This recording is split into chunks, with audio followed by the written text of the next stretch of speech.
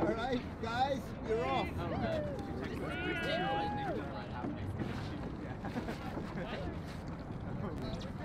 When you build a boat, seeing it in the shop is one thing, but seeing it actually on the water was just mind-blowing.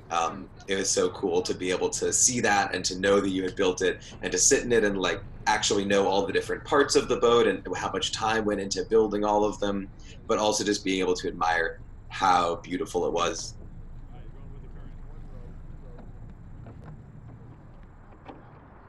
It was just incredible, like seeing something that you made do what it's meant to do was just like very rewarding. I don't think there was ever like a doubt that it would float, but seeing it float was something that was like very big.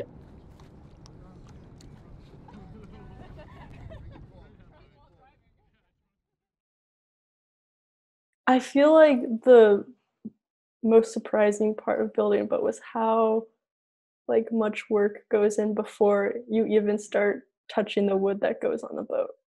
Immediately I realized how much work it would be once we did the workbench in like 2 weeks and hadn't started anything boat related. Like we spent so much time on lofting and like creating the form for the boat. Lofting is essentially the process of transforming the numbers that we had for the size of the boat at different points along the boat into an actual mold that was physical that we could build the boat around. Yeah, so we had 6 molds on the boat, and those were set up at equal distances along like what became bow to stern of the boat, and they were sort of like cross sections of the boat, taken going like top to bottom, and then we built the planking right on top of those. The big turning point for me was definitely when we started putting planks on, because that was actually visible and actually going to be the outside of the boat. The first couple planks are very exciting because like you're starting to see a boat, and the last plank is awesome because you're like, there's the boat. But those middle ones where it's just like the same thing over and over and you're looking at it and like you can't really see like the difference that you're making, I think was like a pretty brutal section. In a lot of like the woodworking we were doing and the building of this boat, you kind of have your first idea and like, or idea of what something's going to look like, but before you can finish it, it's never perfect. So what you need to do is you need to cut it out, or you need to, put it up and then see kind of what it looks like and where you went wrong or where a small mistake was made or kind of like a bad assumption was made, and then fix it. So you put your plank onto the boat, you kind of see where the curve looks funny, you see where your plank is ending up on the ends of the boat, like is it too low, is it coming up too high, and then you do small adjustments on the edges of that plank until it's looking perfect. Planking is like all about, like a fair curve, which is a very subjective matter that like comes with a lot of time. So I think like kind of adjusting to that way of thinking was hard, where you're like, is this a fair curve? I don't know. Do you think it's fair? Yeah, understanding what a fair line is was one of Steve's favorite questions during the class. I would say a fair line is partially about aesthetics. It's about having a line that looks really smooth, that doesn't appear to have any bumps. But it's also probably about functionality for the boat. The boat moves more efficiently through the water with less friction when it's nice and smooth. So a fair line is like a boat term for kind of like beauty. And the way that I came to understand fairness was that there's no flatness in a fair line, like that there's no straight, like linear part of a fair line. It's constantly like curving. And like the transition between the curves is what makes it fair. What I thought was the most interesting about fair lines is you can feel a fair line. And you need to feel a fair line almost before you see it, because it can be sometimes hard when you're creating the planks it just takes more time to like set it all up and put the plank on the boat and then look and see what it is, but you can just, while the plank is on the table, you can just run your hand along that and know, even before you set anything up or like put it on the boat, whether it's going to be like fair or not, or where the lumps are. The first kind of like tool you have when building the boat to create the fair line is your hand, and like the second kind of judgment call is your eye. And the eye is really what you'll see when the boat's finished, but as a creator, your hand is the first tool.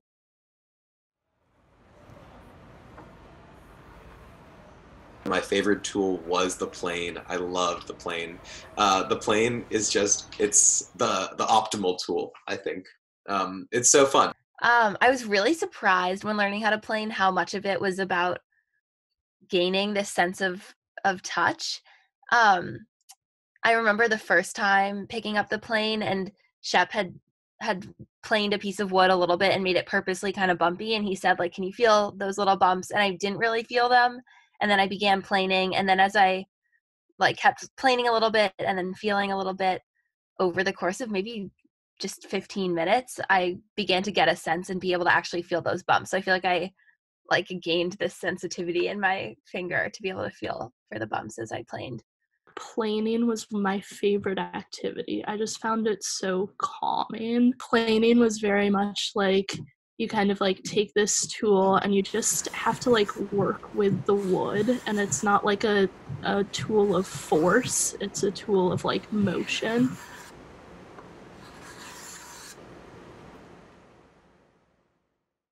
My favorite way to learn a tool is to be given it and be like, this is what it is, this is what it does, and now you go like have a 30-minute experience with it on your own, like when you're like learning about it. So like an example of that was like a very like small detailed touch at the end of the boat. Like there were some screws in it, and Shep wanted to make some wooden plugs for it, and like you use this like specialty drill bit. When he like gave it to me, he's like, yeah, you know how to use this. I was like, yeah. And kind of just like messed around with it and like made a few mistakes and like started figuring out what the tool sounded like and like the smell that the wood would make if I was like putting the drill in it for too long, and then like what a successful one turned out to be. So I really liked like the confidence that they had, like our teachers had in us to figure it out.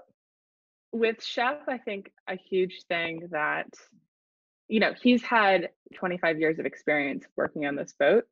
And I think a big thing for him was trust. When I took on the kind of like planking activity with him, he was able to kind of like see that I was trustworthy in what I was doing and like safe. And then once you had his trust, he was just like, go do it. Like, you've got it. And if you mess up, it's okay. The nicest part for me was those students who really got into it then and worked hard and did, fairly big jobs, making nice parts of the boat. Really, really good. It turned out that the students for craftsmanship and for making it well, they carried me along when I was ready. Oh God, let's just get through it and get to the next step. We don't have much time. I had students saying, no, wait. You said we need to do it this way. This is and so it was. It was cool how open to questions he was as well, I'd say. He never like took a question as a dumb question, which I feel like if I were a professional boat builder, I would be like, why is this idiot asking me how to like screw this wood? I don't know. What I realized is like if you make a mistake, like really you can fix almost every mistake. And like even if like a curve isn't absolutely perfect, like the boat still floats. Like it's an interesting like kind of like I don't know at what point like you make a mistake, the boat can't float. But I think I was a little bit skeptical at first of how much of a role we could all feel like we had in creating this boat because of how large of a project it was. I liked the way they structured the class as breaking out into these sections where you only had 4 people working at a time. I think that that ended up working really well. I think we were all very good at taking turns, and I know at the beginning of the class we like put an emphasis on like if someone had experience beforehand, we would make sure that like they wouldn't be just doing all of it. We'd make sure everyone would get a try. And I think we were very good at that. And I think everyone was pretty aware of it as well the entire time, which helped also just make everyone be friendly and friends with everyone. I feel like just the vibes in the class all times were awesome. There's something about working together as a group that just brought us all really close together, and I got to know people in the class in a way that I hadn't been able to get to know people in other, small classes that I've taken at Brown. It was like one of the few classes where I felt like I really like connected to the people in a way that was like beyond the class, like where we would like hang out and not talk about, just boat building. One of my favorite moments was that day when we were talking about the color of the boat.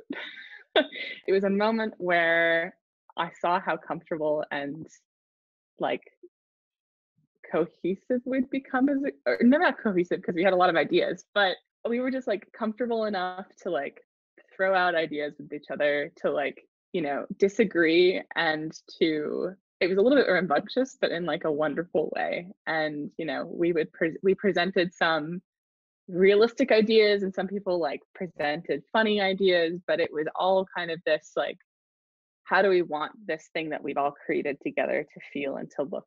And yeah, I just felt like a dysfunctional family.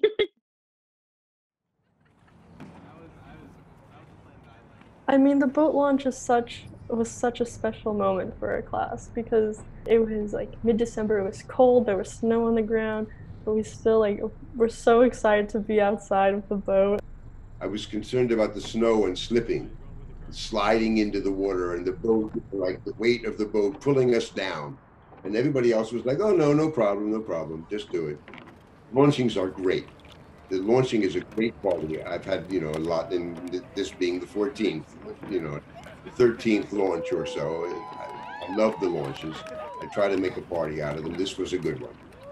We all like paired up with each other and were taking pictures and had a few like rogue boating moments where people like couldn't row against the tide, which was so funny. I got in it as the rower, which was a terrible decision because I don't really know how to row a boat. I know how to paddle a canoe, which is a different motion. And so I got in and I rowed it upstream, I rowed it upstream a tiny little bit, which was okay. I was doing fine. And then I turned around and went downstream and just got swept so quickly downstream that I couldn't turn around and row the boat back upstream.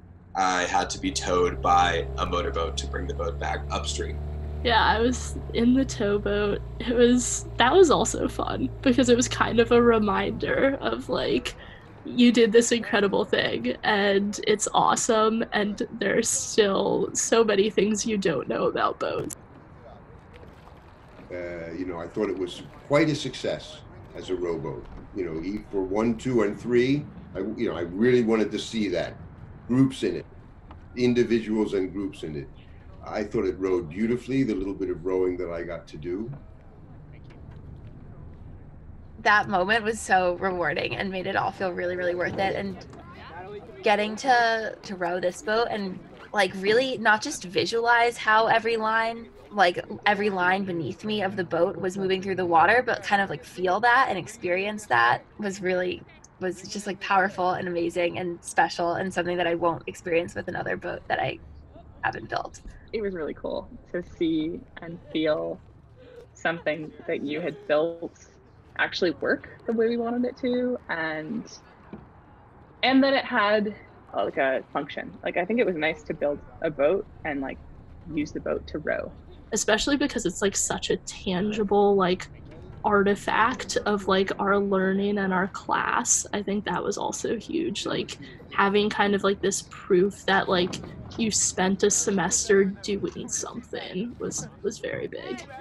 This sounds like the cheesiest thing in the world, but like I did gain a lot of confidence in that class, and that like I came into that class not being able to do a lot of things that I was able to do at the end of it.